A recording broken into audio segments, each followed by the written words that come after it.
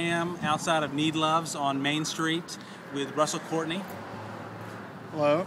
And we're getting ready for our first pause retreat, which means that we're gathering youth leaders together to hang out for a time of solitude in community on this coming up Thursday.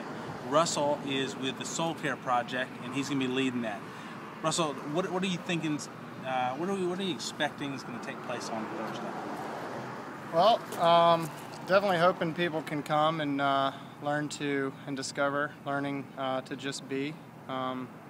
We as Christians and evangelicals are really good at doing.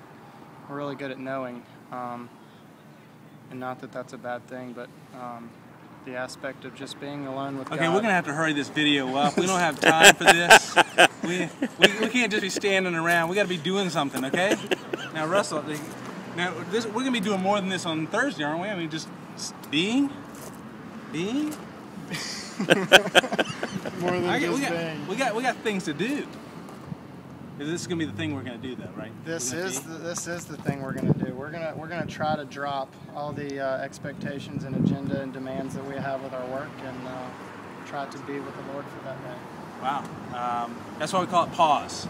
Now, our leaders and our pastors, we're not telling them that this is a time alone with God, because then we'd have to go do something. So, but we're going to pause and spend time with God and with some other brothers and sisters in ministry. See you there.